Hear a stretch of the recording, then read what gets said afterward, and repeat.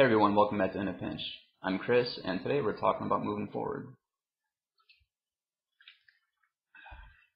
First of all, I want to thank the subscribers for all the feedback on the video, over Messenger, on my email. Overwhelmingly, everyone said just go ahead and keep going no matter what you're talking about. So I'm going to keep talking about tobacco. You know, when I started this station, it was intended to be a cross-platform tobacco station, and it ended up mostly focusing on nasal snuff. I think I had either one cigar video and 2 pipe videos, or 2 cigar videos and 1 pipe video. I can't remember anymore, but it ended up being mostly nasal snuff. If you watched my last video, you know I'm kind of off nasal snuff right now. It's not a permanent thing. I was using it to the point that I wasn't enjoying it anymore, and didn't see a reason to keep going at that rate. So I'm taking a break. To see if I can get an appreciation back for it, because otherwise I'm wasting my money. In the meantime, I've gotten back into another form of tobacco that I loved before nasal snuff, and that's snus. My snus history goes back to 2013. It was kind of starting to become a thing, and then it kind of wasn't a thing for a while when all the vapors started coming out. That kind of started dominating at least the YouTube scene. When I was into snus before, it was almost primarily loose. I was really into Eton, Grove, and Locket. There were some portions, but I used almost exclusively loose. The trap I ran into with that was I started getting really into Odin's Extreme, which at the time was the strongest snus on the market.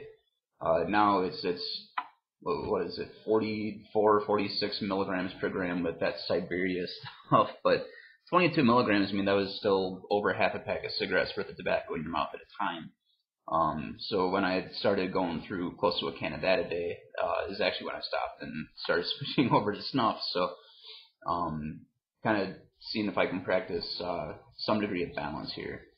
So I guess that this also makes this my my video introduction to the snus community, and I want to give a quick shout out to Snus Nation.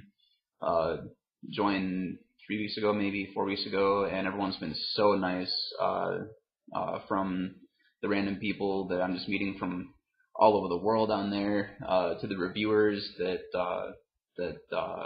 are new to me now, and that were around when I was in the snus before. There weren't a whole lot of snus reviewers when I was into it back in 2013.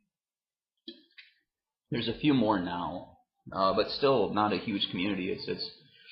It's really a lot like the snuff community. It's small, self-contained, kind of, you know, small number of people with a whole lot of appreciation. So for a quick introduction to the snus community, I'm known for rambling, and I talk on, and sometimes I go way off topic. And if I get really off topic, I'll go through and chop out the 15 minutes of talking about nothing and stick in one of these pictures,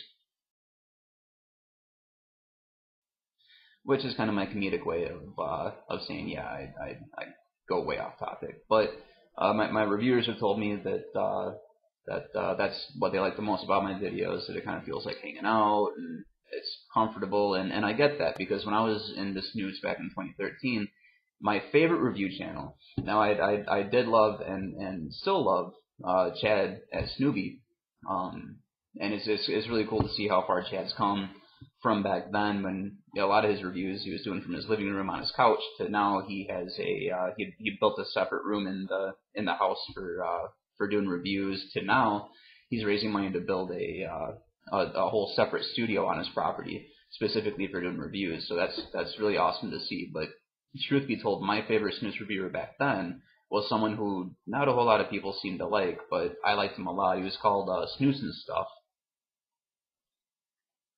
And actually, if you go back and look at his videos, those of you who already subscribed to me, if you pull up Snus and Stuff, you'll see that his videos were a lot like mine. He was just a guy sitting, you know, kind of chatting with you about tobacco, and you kind of felt like you were hanging out with him in his living room, and it was comfortable and informal, and so that's the vibe I'm going with here. I'm not a professional. My history of hobby tobacco goes back to when I was 17 and started getting into cigars. That being the case, my taste in snus is a lot like my taste in snuff. I like tobacco-centric flavors. I don't mind flavors. In fact, one of the snoozes I have lined up to review sometime in the near future is a flavored snooze. But my favorites, the ones that are going to get the highest ratings for me, are always going to be the well-rounded tobacco-centric snoozes. That being the case, the first snooze review I'll be doing is going to be straight on Care Vip. Got a portion in right now. I love this stuff. I'll go into that. That'll be my first snooze review. For the snuff fans, I do have I wasn't going to, but I have to do a review at some point soon on Old Mill Commonwealth.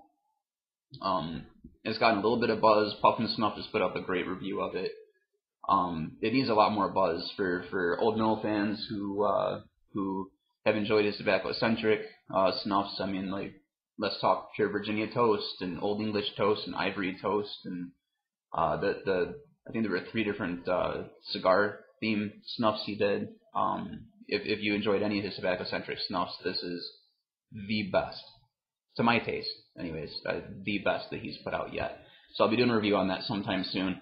I've also been invited. 1 second. And that was him right there. I've been invited by Alex, Snuff Anybody MacFeeble, to do a tandem review with him tomorrow morning. So sometime tomorrow he'll be popping up a review. I'm not going to spoil what the review's on, but I'll tell you it's one of the great, sought-after, hard-to-get-your-hands-on snuffs out there. And it was my favorite for a very long time. I'm looking forward to doing that with him. Also, coming up over the fall, I've been speaking with Puff and Snuff. We got on the phone the other day, and we're talking about kind of almost what the responses to my last video proved. I'm really into the trading circles, and a lot of you guys know me from the trading circles, and you know that I trade in all platforms: pipe tobacco, refinished pipes, cigars, snuff, and almost everybody who I've traded with within these circles are into more than one platform of hobby tobacco.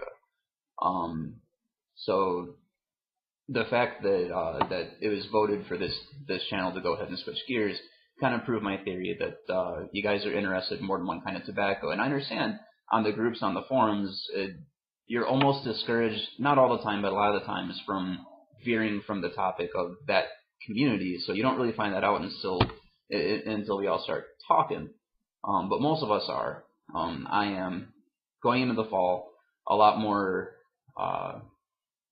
tobacco in general videos will be happening. I've started putting together a list of pipe tobaccos I'd like to review. None of them are new, but they're ones that are popularly reviewed that I'd like to give my stance on. I got a whole humidor full of cigars that have been sitting since last year that are waiting to be reviewed. Snoozes, really gonna be popping into gear with snooze. Seems like I have something really exciting to share with you. I haven't gotten a message back yet.